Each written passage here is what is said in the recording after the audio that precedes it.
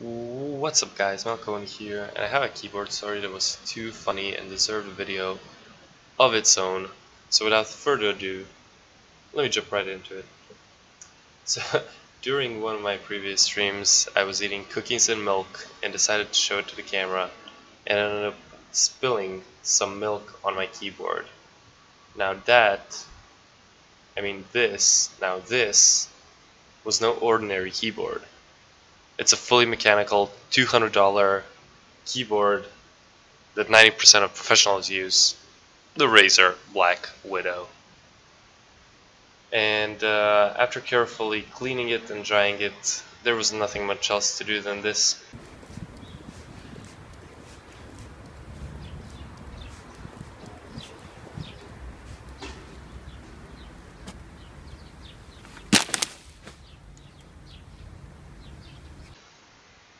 Yeah. That hurt. It was beyond repair, but I was basically only bummed that I wasn't able to stream for the time being. So this is my brand new keyboard, and schemas. No, I'm just kidding. But listen to this. While I was in the process of finding a replacement, I stumbled upon a keyboard that was locked away for 10 years. Yes, exactly 10 years. Why do I know this? Let me bring you back to the warm summer day of June 2006. Stoker and I were dueling. I was playing Priest, he was on Mage. It was vanilla, that's why it was 2006. I don't even know how I expected to win as a Priest versus a Mage, but whatever, he won. Of course, he got pissed. Never want to lose to Stoker. But yeah, after those 5 to 7 seconds of rage, I quickly realized something. The PC I was actually playing on was my brother's. Therefore, I broke my brother's keyboard.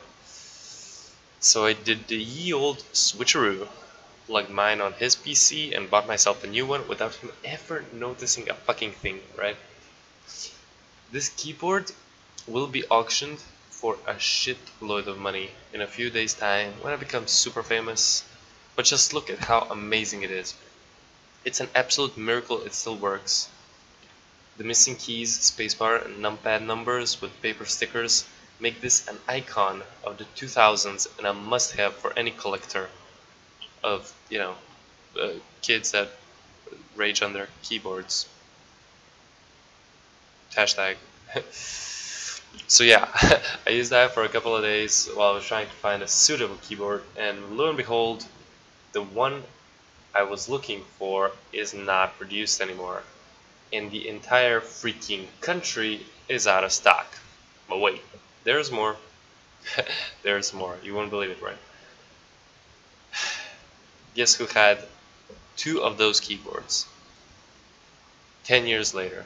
Yeah, my brother had two of the Logitech G105 or 105, whatever, um, keyboards, and he was kind enough to offer me a swap for a similar price competitor.